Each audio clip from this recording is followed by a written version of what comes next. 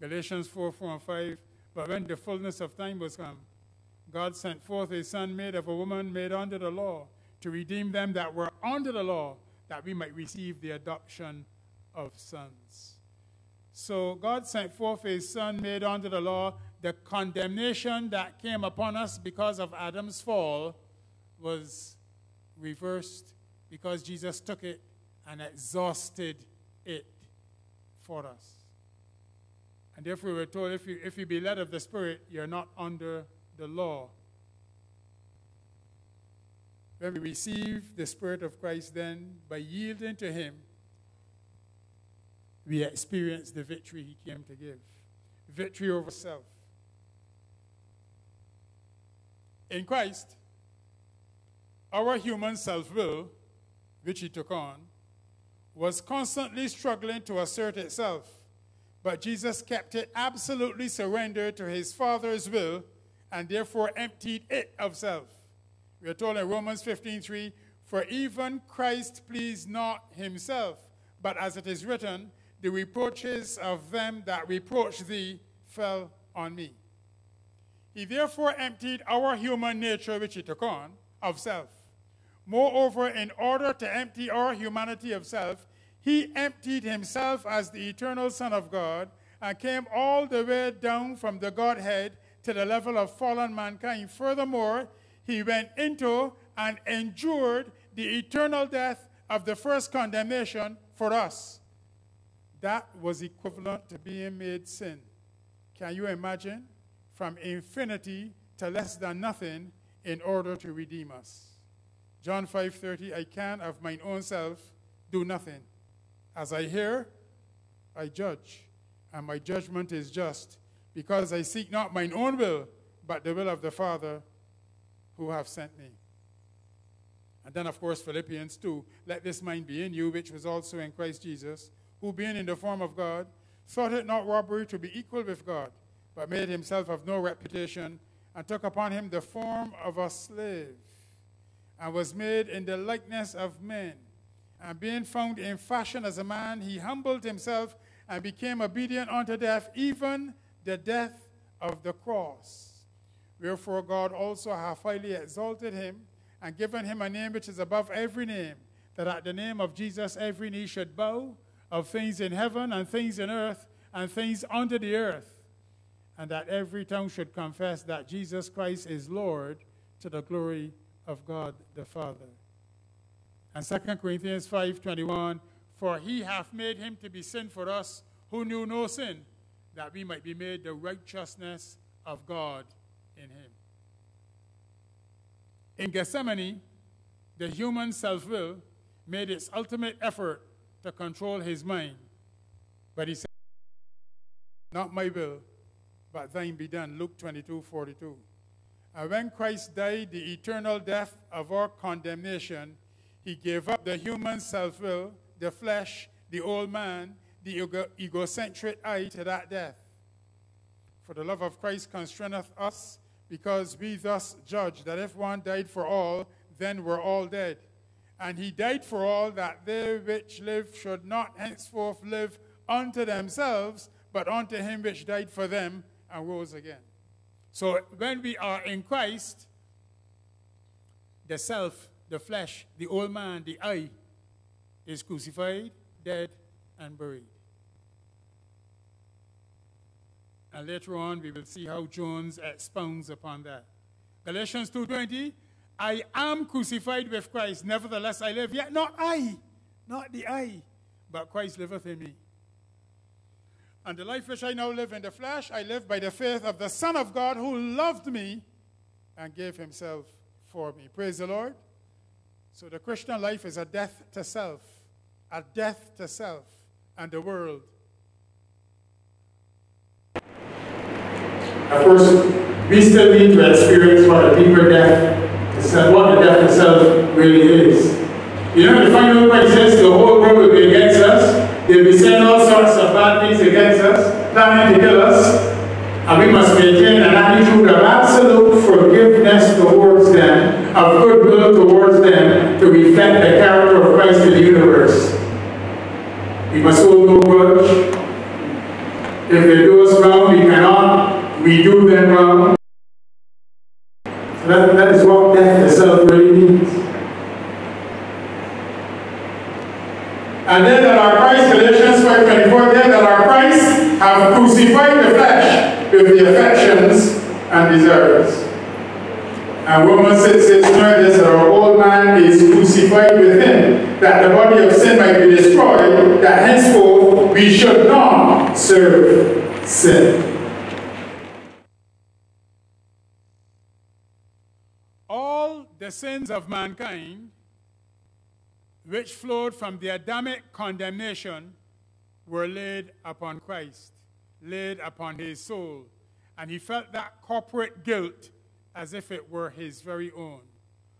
All the tendencies to sin in our fallen human flesh were imparted to him by being in his flesh, ours which he took on. And while bearing our sin and guilt, he also conquered at the root all our tendencies to sin, which were in our corporate sinful flesh, which he took on. You see what a tremendous victory? He therefore remained absolutely sinless in character and produced the perfect obedience of faith for us. So he perfectly obeyed, faith working by love and surrendering all. He perfectly obeyed for us as us. And then he died for us. Romans 8:1-4, there is therefore now no condemnation to them which are in Christ Jesus, who walk not after the flesh, but after the Spirit. For the law of the Spirit of life in Christ Jesus hath made me free from the law of sin and death. For what the law could not do in that it was weak through the flesh, God did by sending his own Son in the likeness of sinful flesh, and for sin condemned sin in the flesh, that the righteousness of the law might be fulfilled in us, who walk not after the flesh, but after the Spirit. All of this Christ did for all mankind, and therefore both legally and practically he is our righteousness. When the sinner hears this good news of God's amazing agape love through Christ, the sinner's heart is melted into repentance and confession. When by faith the sinner surrenders all to Jesus, the righteousness of Christ is imputed and imparted to the believing sinner, who is thereby justified by faith and born again. He is renewed in the spirit of his mind and radically changed from carnal-minded rebellion against God's law to spiritual-minded submission and obedience to God's law. Paul tells us in Romans 8, for they that are after the flesh do mind the things of the flesh, but they that are after the Spirit, the things of the Spirit. For to be carnally minded is death, but to be spiritually minded is life and peace. Because the carnal mind is enmity against God, for it is not subject to the law of God, neither indeed can be. So then they that are in the flesh cannot please God. But you are not in the flesh, but in the Spirit, if so be that the Spirit of God dwell in you. Now if any man have not the Spirit of Christ, he is none of his. And if Christ be in you, the body is dead because of sin, but the Spirit is life because of righteousness. So we see, of course, this is very deep. We may understand it superficially, but it is deep. It will take endless ages to grasp, which means we will never fully grasp it. How the Son of God, his Godhood and divine nature could have been condensed to the size of the human ovarian egg to fuse with Mary's egg to produce the man Christ Jesus is a theobiology that we don't have a clue about.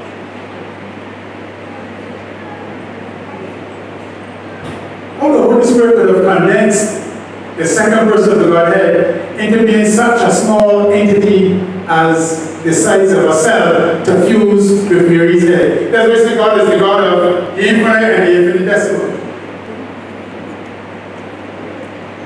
Mysteries beyond our comprehension. But that had to be done. And Mary produced a man child.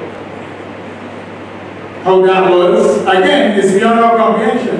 Because God does not carry human DNA. So you see, when Jesus raised the bell and speaking humanly and said, this is the compulsory class in redemption, everybody will attend. We are told that there are going to be studies in astrophysics and other aspects of the creation, and we can pick our choice, but studying the plan of redemption in the eternal ages, everybody will want to know more and more and more of that which is illimitable. And then the man Christ Jesus, God and man in one person, and yet not using his Godhood, just as a man depending on his Father, so as to be our genuine example. Because if he had used his own divinity, I have no divinity. So he rested that aside as a mirror, and as a man depending entirely on his Father to keep him from falling and to keep us in him from going under. So the plan of salvation is a deep, deep step.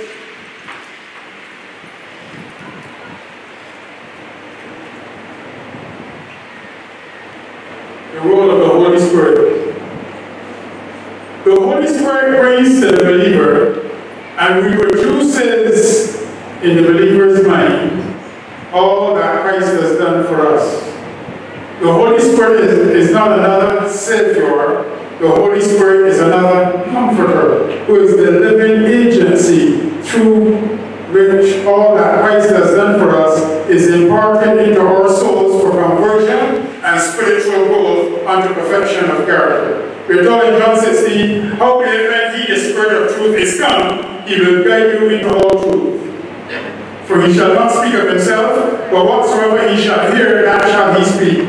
And he will show you things to come. He shall glorify me, for he shall receive of mine. For he shall receive of mine, and show it unto you. John 16, 13 and 14, and Romans 5, 5, and hope maketh not ashamed, because the love of God is shed abroad in our hearts by the Holy Ghost, who is given unto us. Now, the fact that Christ lived in our sinful flesh as a man and remained absolutely sinless because he kept our fallen brain, which he took on, absolutely surrendered to his Father, so that his thoughts were kept above sin, kept pure. That mindset, that thought pattern, that way of thinking and the content of his thoughts and the direction of his thoughts, always sinless, because he remained absolutely surrendered to his Father, who filled him with the fullness of the Holy Spirit. And Jesus produced sinlessness of character, though dwelling in our fallen flesh, which he took on. That too is a mystery. He did it for us, he did it as our example, and it is reproduced in us by the Holy Spirit. He is the righteousness of God, the seed of God, the Holy Spirit brings it in.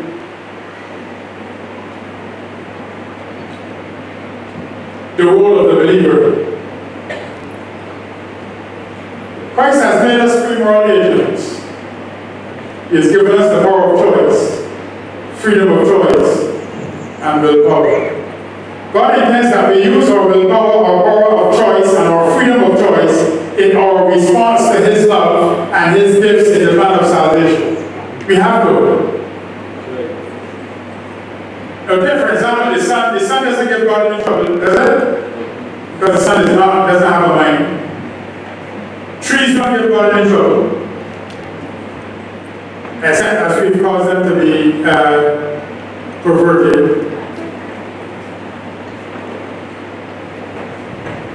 But we intelligent creatures have freedom of choice. We can choose to say no to God, we can choose to say yes to God. became like trees, we would be fairly easy for God to deal with, wouldn't it? Sometimes you wish your children were like trees so that they wouldn't get into trouble, eh? But they're free, they have a free mind.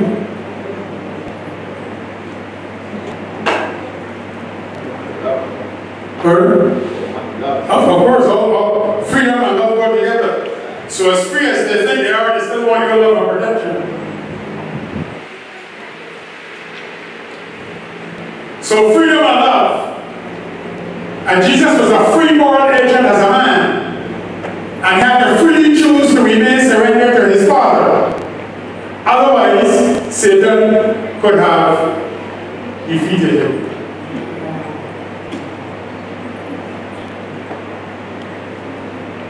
He remained sinless, not because of a superior nature, but because of choosing to always keep his mind in submission to God the Father.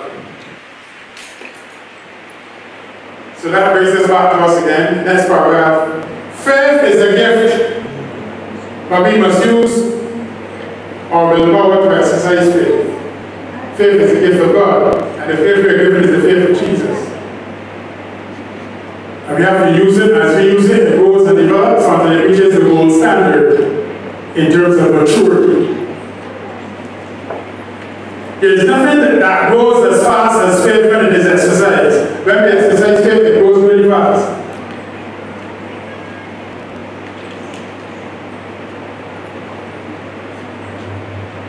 Righteousness and love are free gifts, but we must choose to accept these gifts and use our willpower to surrender to God's will as the Holy Spirit motivates us and encourages us to trust and obey by imparting the righteousness of Christ.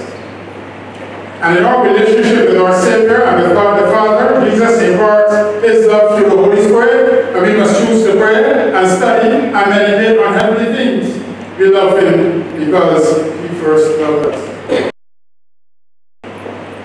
So God will not treat you as a robot. He will not come and stop the Bible down your throat. You have to choose to read and study. He will not come and press a button and force you to pray. You must choose to take time to pray and commune with your Lord. That is what freedom means.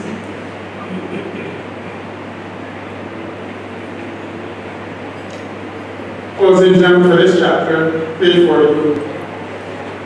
All true obedience comes from the heart. Praise the Lord. All true obedience comes from the heart. It was our work with Christ.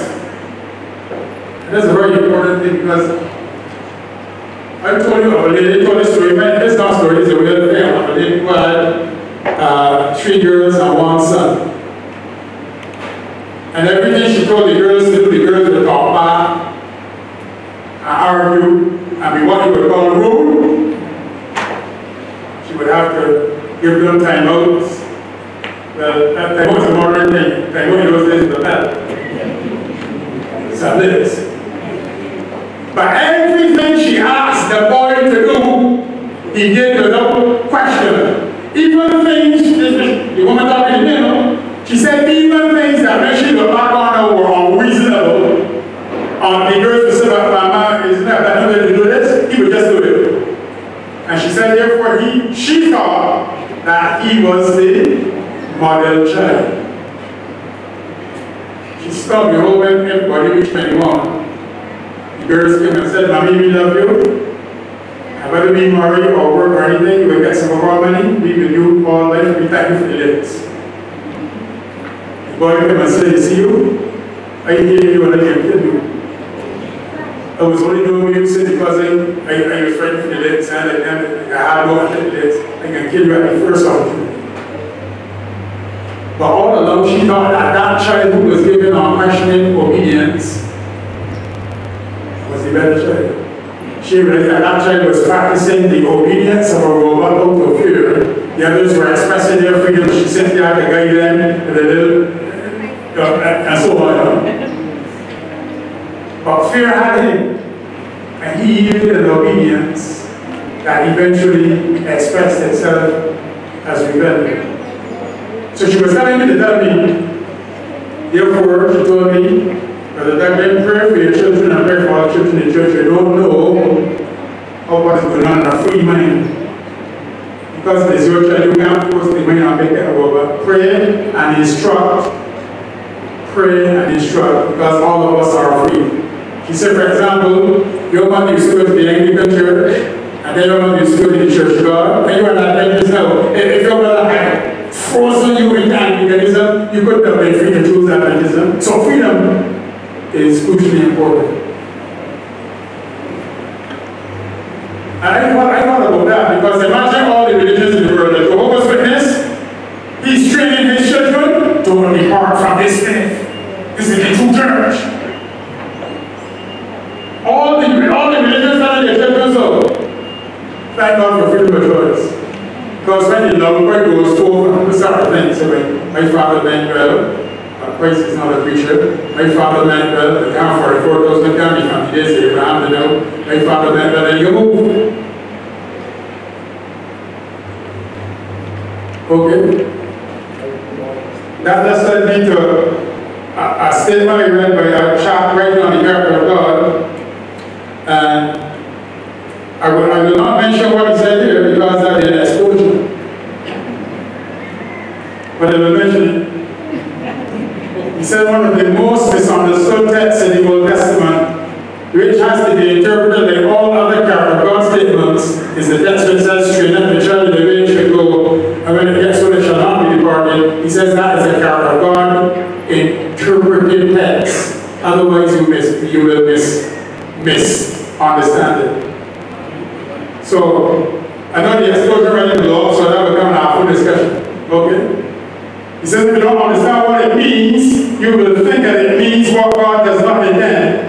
And then it will not allow for what must happen in the law, right? That children can come from Islam, although they were trained in Islam, children can come from this, all about being the law, right? Because of their freedom of choice to choose life when they see it. So he says that text has a deeper meaning than people superficially take it to be. That word is the Pentecostal, not Pentecostal, the Protestant right now, the character of God. By the way, but I told you that he is the Seventh Adventist character of God people have come across his book and contacted him. So he's meeting with them. And they're hoping that through that now we can get to understand some Adventist principles because eternal torment can't square with the character of God, and he is in that area. So that is where I continue to be. Pardon? I know. These are okay. So all obedience must come from here to our heart. It was our purpose with Christ. And if people consent, he will so identify himself with our thoughts, and it, notice these words, consent. Identify himself with our thoughts and it. So blend our hearts and minds into conformity to his will, that when obeying him, we shall be back carrying out our own impulses. I said, sometimes I watch Sister Flo and Sister Carolyn, and my brother Drew was here, and then his brother played the organ. I can't start. And they can play and look away and talk and so on, because after years of training, it has become part. At first, they told me that they were reluctant to go to train, and the father insisted. But they reached a point where they eventually freed up them and said, look, we can choose to learn. Now, I used to send, when my daughter was young, I used to send her to Sister Lascelles. And she wasn't doing anything, so I stopped. Watch this now. My daughter is now sending her daughter, Amber, to music lessons. Watch it now. Hear my daughter to me. Daddy, I ain't going to stop sending her, I ain't going to do like we do with me, because I was playing the fool, you stop me. But I know God learn with her, and I ain't stopping sending her. I said, well, boy. Just as a girl I saw in my office licking a child, licks like peas. looking at the child. The child is 4, and she's 16. So you know when she had the child. So her mother bought her in at 12 saying, this hard, this girl won't hear a thing you saying at all. And she vexed and fussing. Now she looking at the 4-year-old, and she's 16. I said, why looking at the child so, my hard ears? I said, you want hard ears? Well, I'm going to stop looking at her, though. But sooner or later, the child, like us, to God, must freely consent and surrender. Force and fear have to give way to freedom and surrender for us to mature in love, because the Bible tells us perfect love casteth out fear. And if you fear, you're not going to be made perfect in agape character. So all true obedience comes from the heart. The will refined and sanctified will find its highest delight in doing his service. When we know God as it is our privilege to know him, our life will be a life of continual obedience. Through an appreciation of the character of Christ, through communion with God, sin will become hateful to us. What a wonderful paragraph. As Christ lived the law in humanity, so we may do if we will take hold of the strong for strength. But we are not to place the responsibility of our duty upon others and wait for them to tell us what to do. We cannot depend for counsel upon humanity. The Lord will teach us our duty just as willingly as he will teach someone else. This does not mean that somebody can give you a piece of advice, you know. You know that? If we come to him in faith, he will speak his mysteries to us personally. Our hearts will often burn within us as one draws nigh to commune with us, as did Enoch. Those who decide to do nothing in any line that will displease God will know after presenting their case before him just what course to pursue. And they will receive not only wisdom, but strength, power for obedience, for service will be imparted to them as Christ has promised. Whatever was given to Christ, the all things, and the all things are mentioned in Romans, Paul says, what shall we then say to these things? If God did not spare his son, how will he not with him also freely give us all things? The all things to supply the need of fallen men was given to him as the head and representative of humanity. And whatsoever we ask, we receive of him, because we keep his commandments and do those things that are pleasing in his sight. Christ, our righteousness, wonderful indeed. Okay, our time is almost gone, so if you have any questions or points before we consider chapter 4 another time. We have 5 minutes. We have about 5 minutes for any questions. Because we have to close by 5 to 10. Any questions or points? Sorry, 12. Any questions or points? All right, let me get back. Let me open up this area now because it will be new for some people. 2 condemnations, 2 eternal deaths. Adam's fall brought a condemnation and an eternal death on the race. And if Christ did not die that death for us, Adam and we in Adam would have died an eternal death. There would be annihilation of the race, a death without any coming back. Christ took that guilt and shame, died that eternal death, and exhausted the penalty.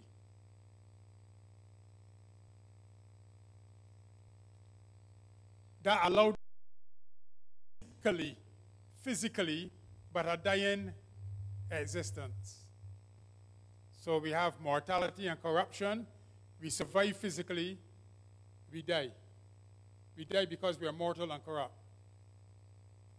And even from that death, there will be a resurrection. Now,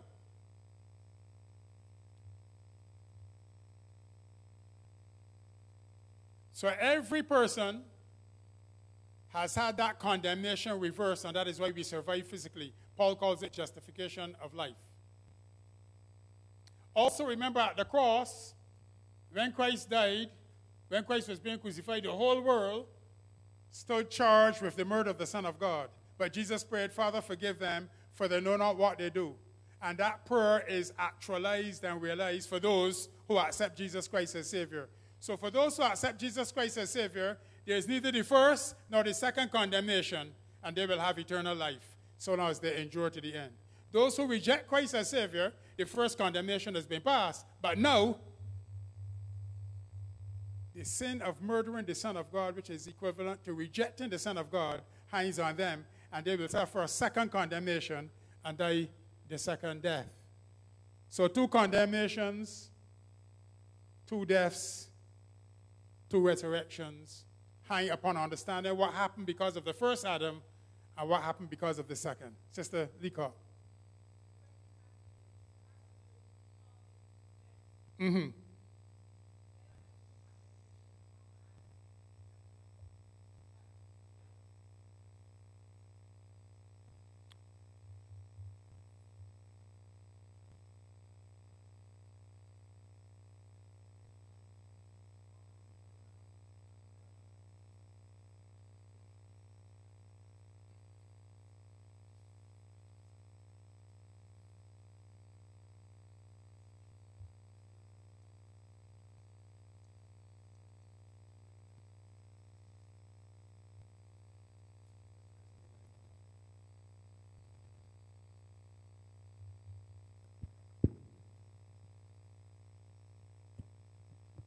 Okay, I understand the doctrine of the 2 condemnations, and I think I understand too about the 2 deaths.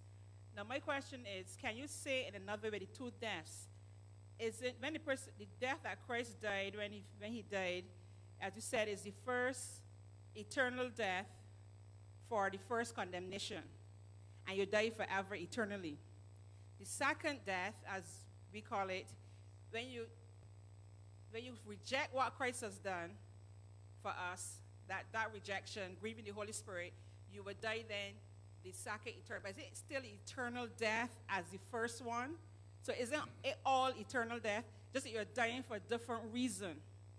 Isn't the reason different, but it's still an eternal death? It is still an eternal death, yes. And full separation from God? Yes. So why call it 2 eternal deaths? Because it's 2.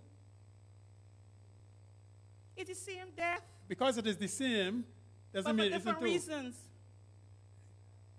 I'm getting a bit confused. All cats are not one cat, but all are cat. Your cat and Sister Phillips' cat that's been brought up in basketball, they're both cats, but they're 2 different individuals. So although our death is of the same quality, eternal death. It's for a different reason. Yes. So it's the same eternal separation from God? I know, but it's 2 deaths. So why you call it 2 deaths? Because it's 2. Wait. Let me just go back again. A person, Adam sinned and separated us from God, and all men were condemned to death, eternal death. Yes. Right. And Jesus died that death. Christ came and died and canceled that. That's gone. That's finished. Good. When man died the second time, when he rejects, if a man rejects what Christ has done, he won't die for the sins that he's committing, because the sins that he's committing is just a reflection that he has rejected what Christ has done. Correct. Good. So when a man rejects what Christ has done and commits the unpardonable sin and he's lost, when he dies, isn't he separated completely from God and dies in eternal death, never to return? Yes. And it's the same death that Christ died? In terms of quality, yes. Yes. But it's a second death. How is it different? Because the Bible calls it a second death. And if it is a second, there had to be a first. And Christ died the first. So is it called a second because Christ died the first one? Yes. The second one? Of course. That's the only reason? That's the only reason. Oh, thank you. For example, when the second death will be taking place, follow me carefully. When the Bible talks about the second death, listen carefully. Christ and his saints will be in the New Jerusalem watching it. And in that second death, hell and the grave and death will be cast in the lake of fire. And when that death is occurring, that death is future. The second death is future. For example, I was at the funeral the other day, and the man and his wife looked at me and stressed, this woman's soul is in heaven, and those three women's husbands are in hell. He means that their understanding of hell is that hell is going on. Or our understanding of hell is what? Hell will be the final fires, so hell is future. The second death is future, okay? And when the second death takes place, the first eternal death that Jesus died would be past. So although it's the same eternal death, there are two different events, hence first and second. All right? I'm not stressing this for the sake of Sister Angela, no. I'm stressing this for the sake of Sister Angela's friend. Okay. So I just want to make sure you understand what I'm saying. I'm not saying that the second death is any different in quality from the first. They're both an eternal death caused by an eternal separation from God. I'm looking at why the Bible uses first and second, okay? First and second, and why the term second, because if we understand the second death to be the death of rejection of the Holy Spirit,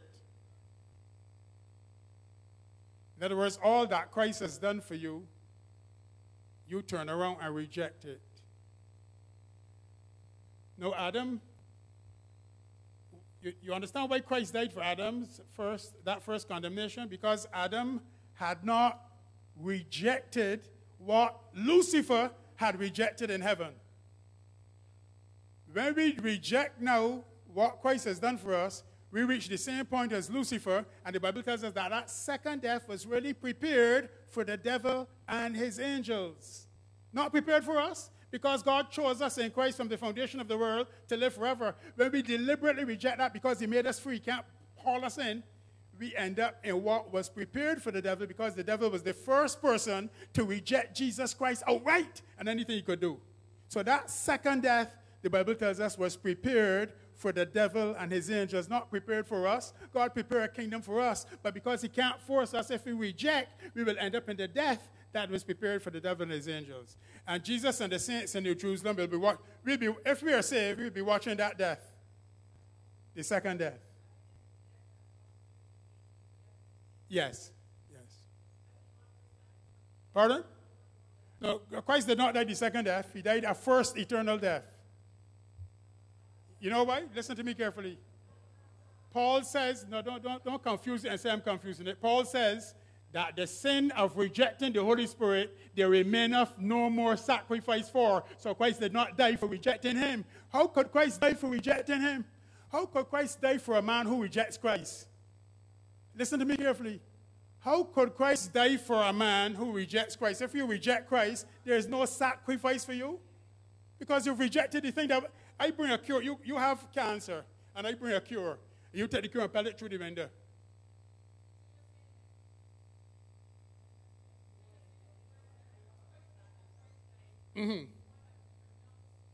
Eden. One was pronounced in Eden.